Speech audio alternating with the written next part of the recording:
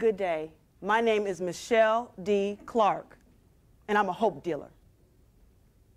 I saw some faces. I said hope, y'all. I'm not selling drugs.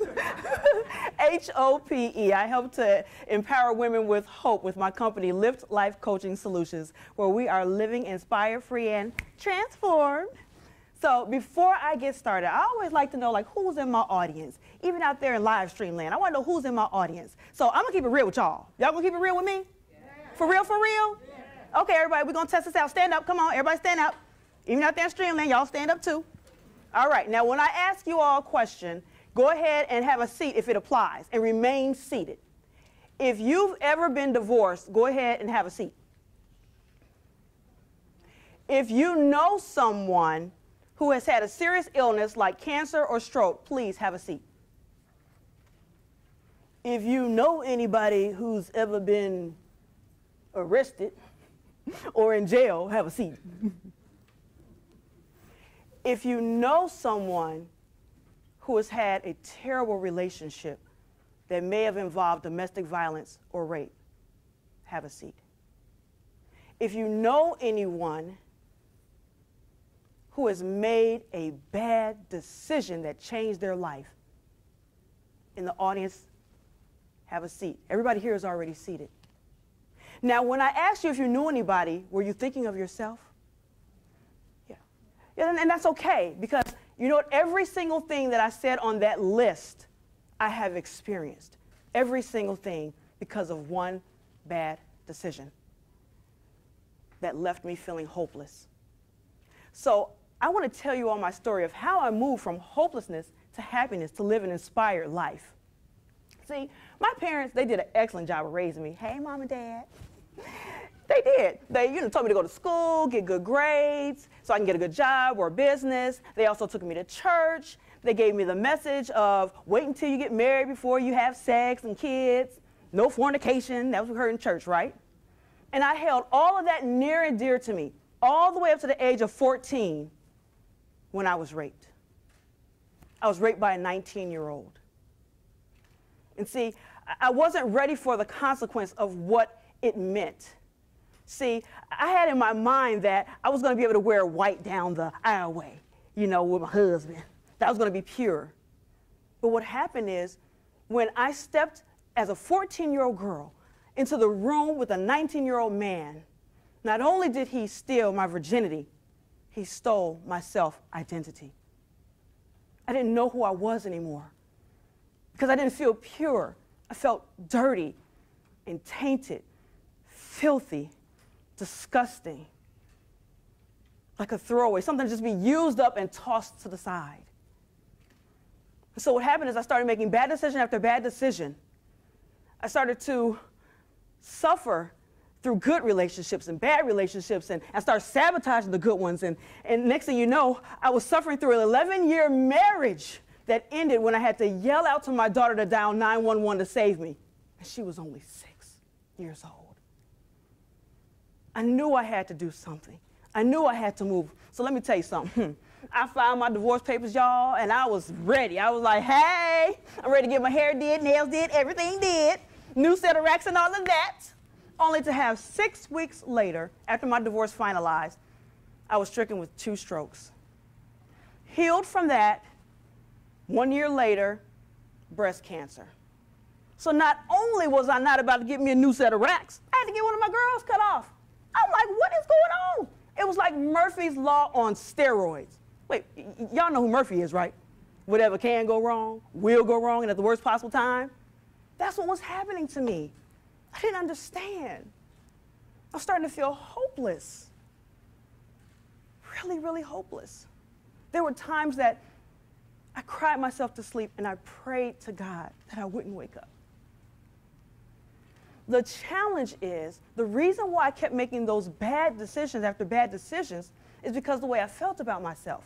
And it was something that's called schemas. No, it's not a skin condition. I saw some people starting to scratch their arms. There ain't no skin condition. Schemas. For you all taking notes, S-C-H-E-M-A-S, schemas. Now, schemas are basically like, let's say it's like a theme song that runs through our mind. So, I don't know, do y'all like music? Y'all like music? Y'all like music? I love me some music.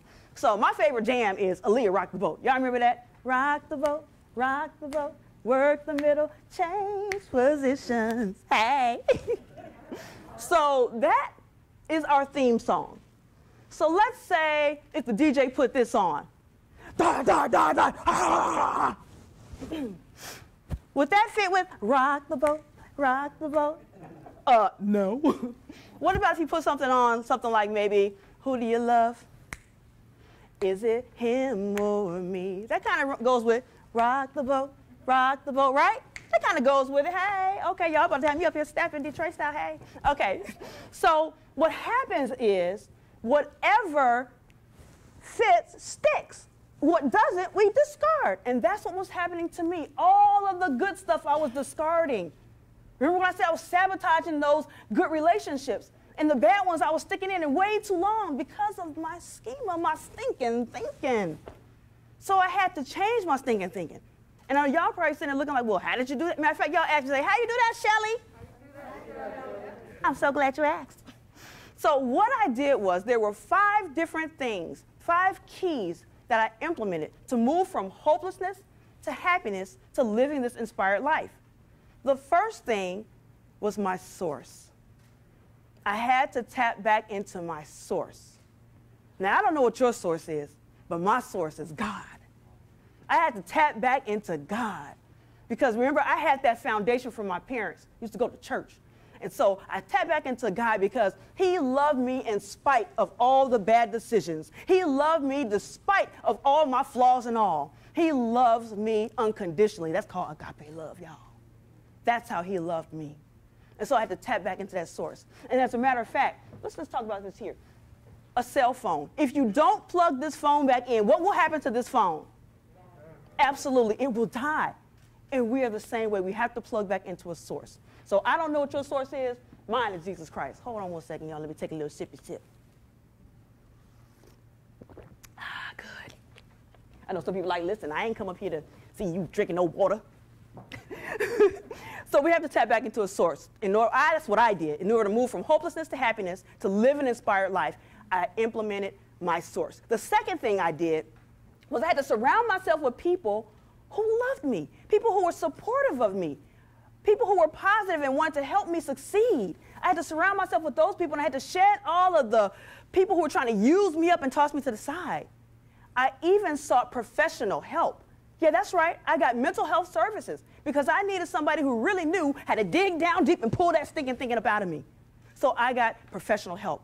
So the second thing I did was support system. The third thing is affirmations. Okay, yep, I saw some shoulders go down like, oh, here we go. Affirmations, here we go with that. I am somebody, right? This is some BS. And you know what? You're absolutely right. This is BS. Belief system.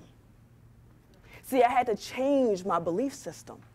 I had to implement something that helped to change my belief system. I am is the most powerful affirmation we can use because we don't live in the future. We don't live in the past. We live in the present. So I am beautiful.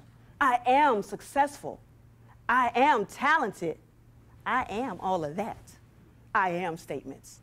They work.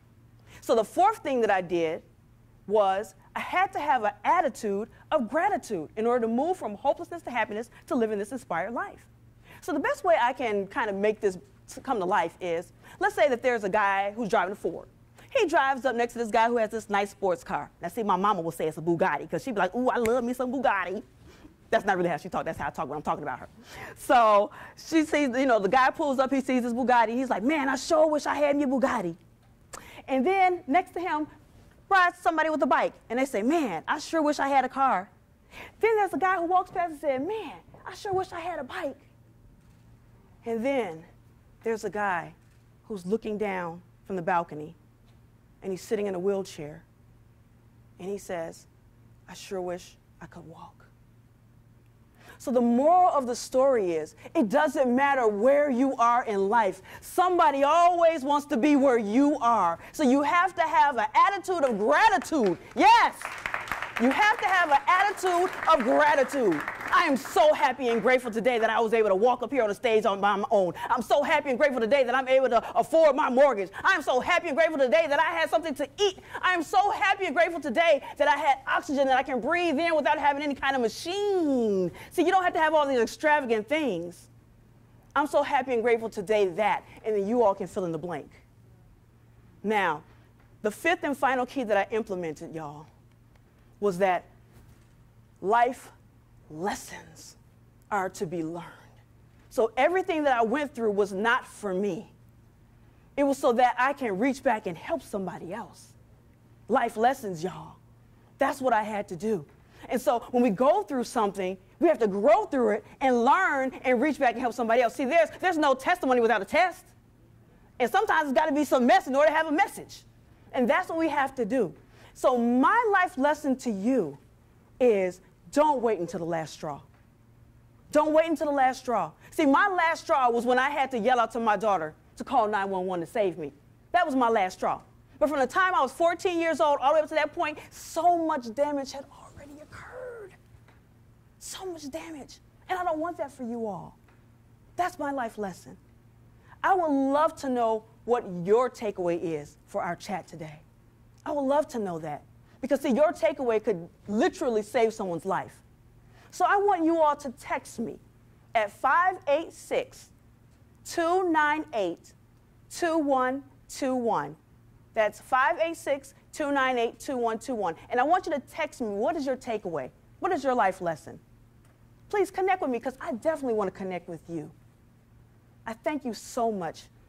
My name is Michele D. Clark with Lift Life Coaching Solutions, where we are living inspired, free, and transformed. Thank you.